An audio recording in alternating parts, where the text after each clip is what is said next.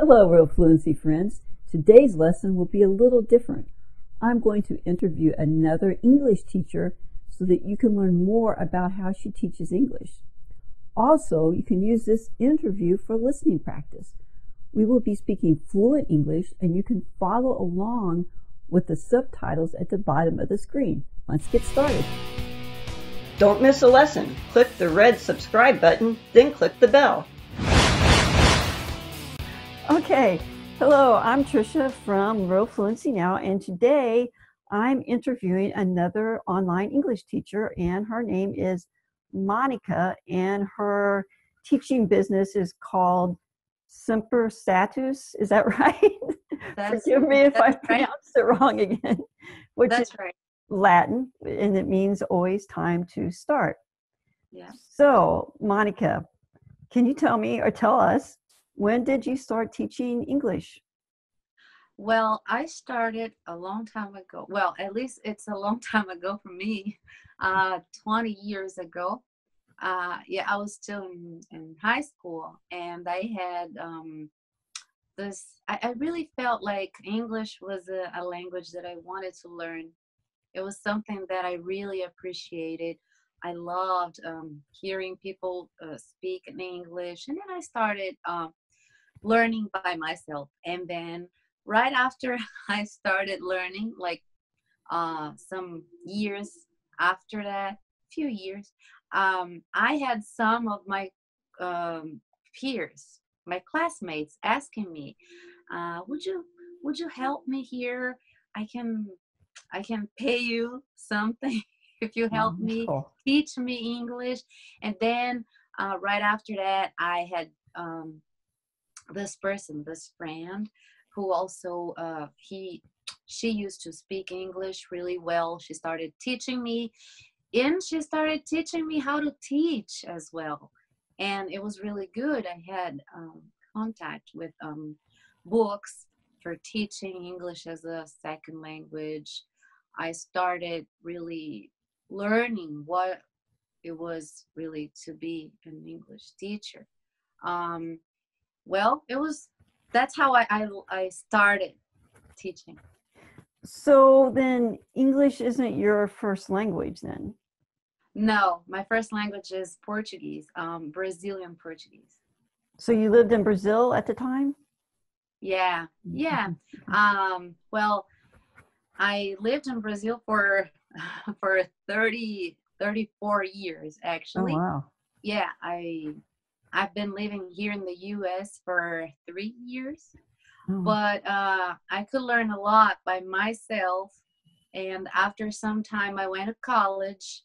I have a major in English and Portuguese, so I ended up improving my knowledge of English as a language, as well as literature during college. But it's not really my first language. Yeah. So what like methodology or do you use to teach English, or what's your philosophy or whatever as far as teaching English? Well, I try to have this approach with my students, the same way I learned. I want them to have a more natural experience. So what I try to do most of times is making them listen a lot and speak a lot. I've been using for a while this method called shadowing, and also I have them using a lot of flashcards also, because I think repetition, listening several times is really important, as well as trying to speak as naturally. So I'm mostly using those.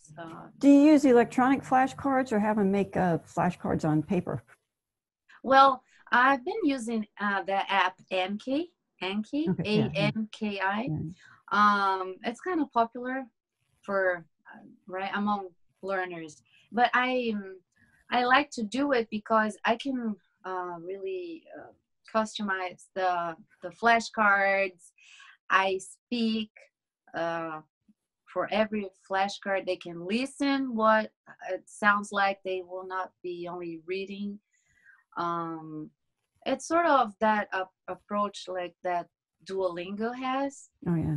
Lots of repetition, and then they have this practice that the flashcard comes up for them like according to how they are doing during the process of memorizing them. Like if they know a lot about it, they're gonna tap there that they are fine, they're okay with that sentence or that structure, and then they won't be practicing that one that they know a lot that much. But if they have some problem with something, pronunciation or the structure itself, building that sentence, or anyway, so if they have that problem with that particular thing, then they will be repeating it more.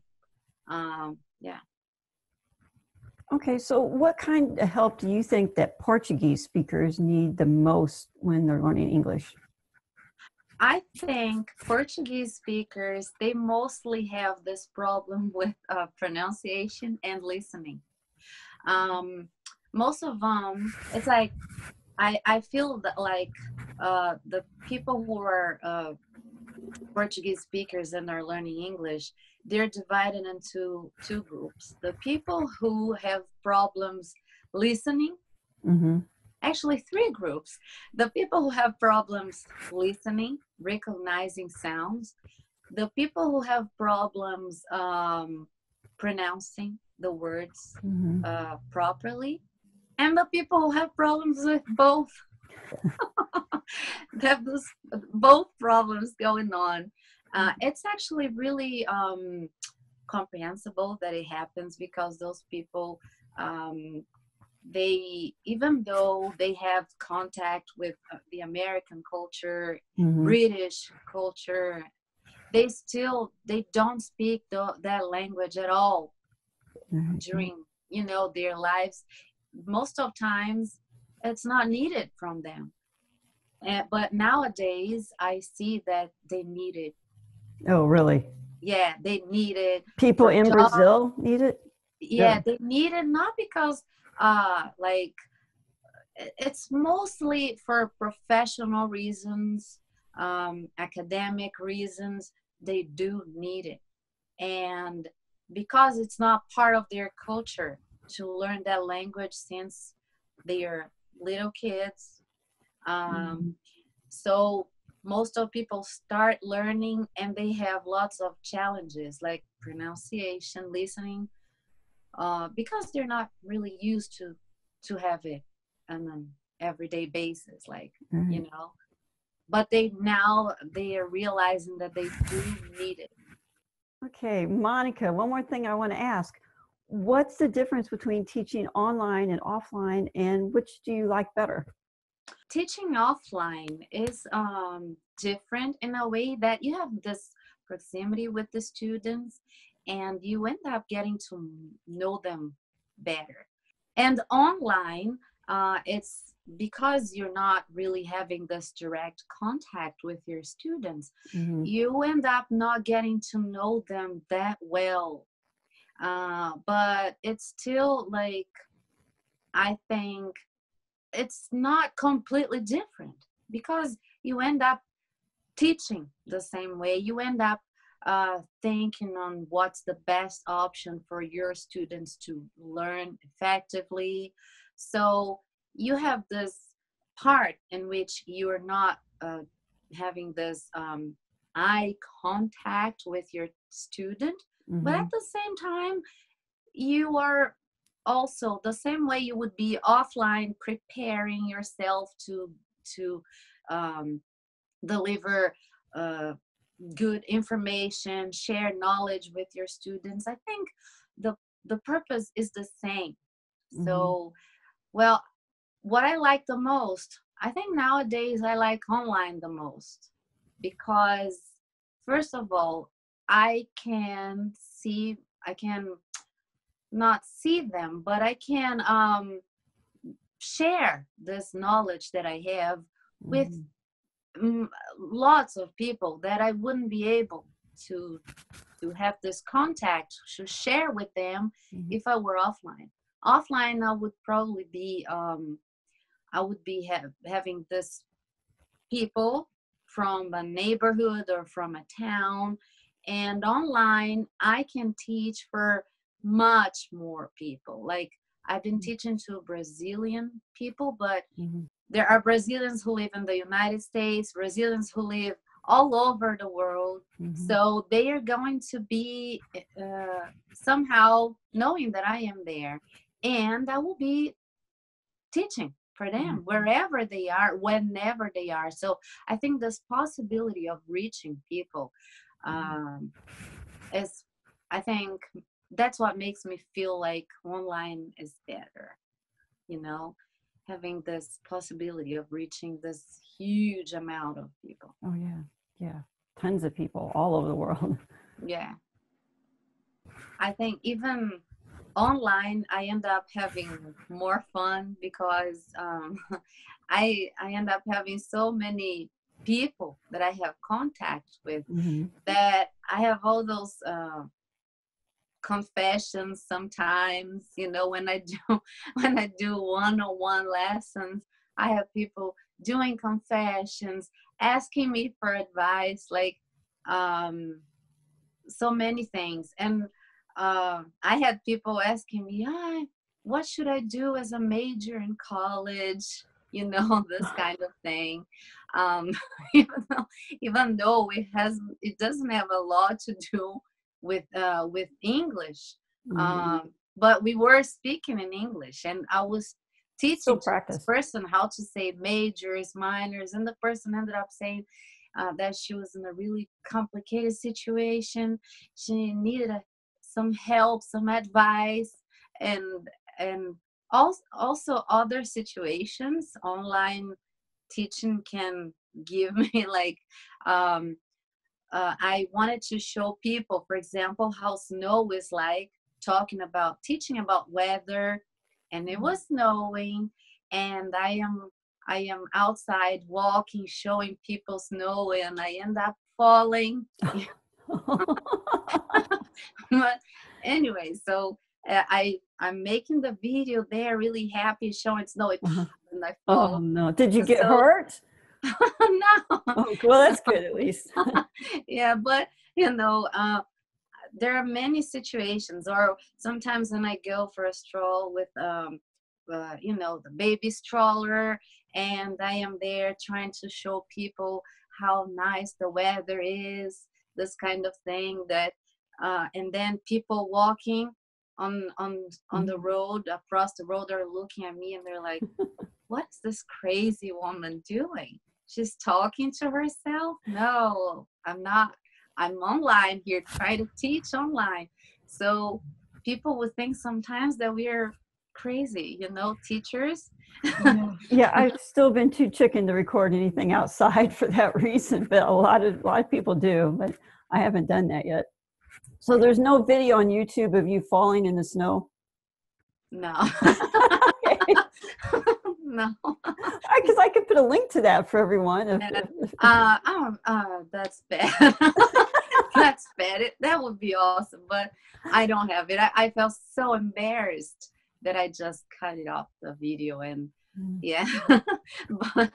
but yeah, so I have many situations like people looking at me, is she crazy?